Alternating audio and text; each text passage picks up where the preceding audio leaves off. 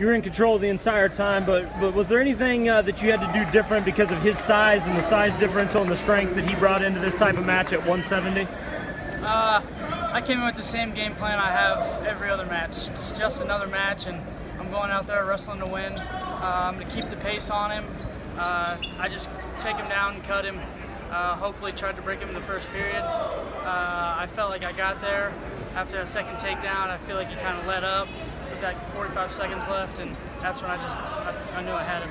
How solid was your position on top to be able to kind of control him and force him to work when he was in the down position? Yeah, he was strong. He was very strong. So, you know, I was not holding on. I mean, I was still trying to work, but it's hard to work against a guy, I mean, that strong and that much stronger than me.